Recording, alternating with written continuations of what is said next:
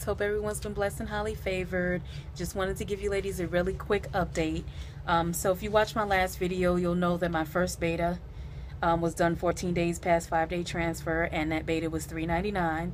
My second one was done 16 days past 5-day transfer, and that was $7.61. I winded up having 2 more betas done. The third beta was done on 18 days past 5-day transfer, and that was $12.81. And my last beta was done 21 days past 5-day transfer, and it was $27.57. So $2,757 was my beta on my 21-day past 5-day transfer. So this Friday is May the 8th, and at 10:30 in the morning, hubby and I have our first ultrasound scan to see the baby, maybe the heartbeat, how many's in there. I'm a little bit nervous.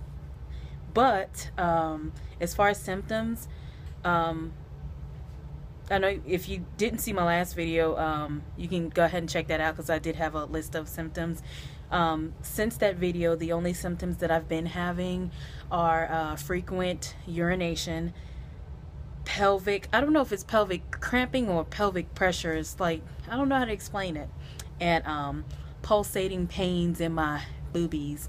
I don't know if I've ever shared with you ladies, when I was in my early 20s, I had a breast reduction, and sometimes the weather will make them hurt or like feel different. So with this pulsating pain through my boobies, sometimes I'm like wondering, is that the baby, or is it, you know, pain or a weird feeling in regards to, you know, the breast reduction? Because ever since I had it, I would have like weird feelings once, like if it was cold, like sometimes they would hurt a little bit. I don't know if that makes any sense, but those are my symptoms for right now.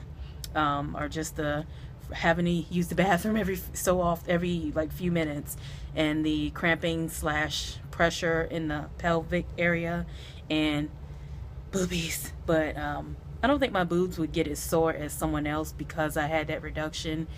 And I believe that my milk glands were taken out, but I'm not sure, because I did have to sign a paper saying that I understood that there was a high probability that I would not be able to breastfeed. But at that time, I was in my early 20s. I didn't want no kids. But anyway, so that's all I have for you right now.